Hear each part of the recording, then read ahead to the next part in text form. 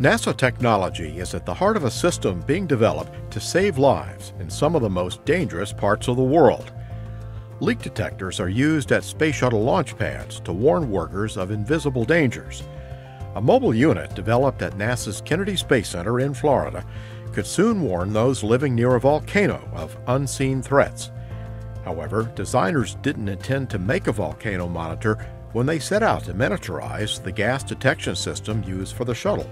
A couple of us from Kennedy went out to a conference, and we presented our data and some information that we were doing for stuff for the pad work.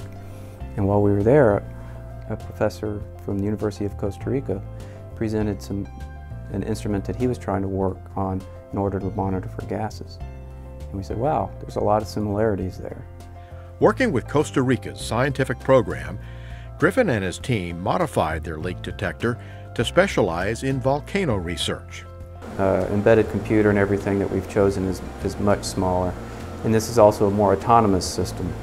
On the launch pad, because it's launch critical and you make decisions that are life or death, we have humans intervene in it. And this one is just archiving data and things. It was small enough to be carried in a variety of vehicles to effectively sample the air around the Costa Rican mountains. We've put it onto 3 different aircraft. We've carried it by hand into the craters of volcanoes. The detector incorporates a number of innovations from Griffin's team. So you can see there's a pump here, there's a pump here, and there's another pump in the back. So you can see when we talked about needing to make the pumps a little bit smaller and less power consumption, why that's one of the big keys.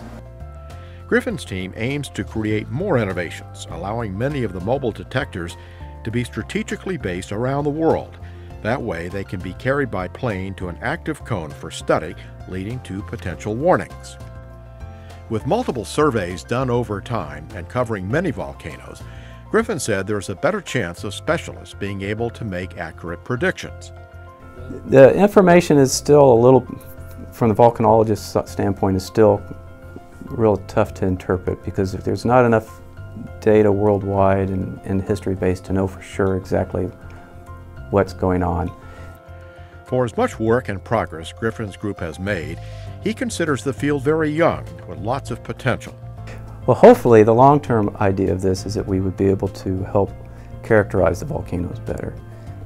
And then if the volcano becomes more active, we'll be able to get a better idea of what's going on, how active it is. Do we think it's going to be violent eruption or mainly gases coming out?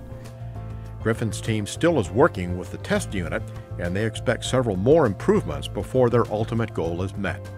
Well, the ultimate goal is a ways away because we need to make some major groundbreaking technologies. But to be able to get this, to be able to field it, what would be a useful, very useful thing, we're only a few years away from that, maybe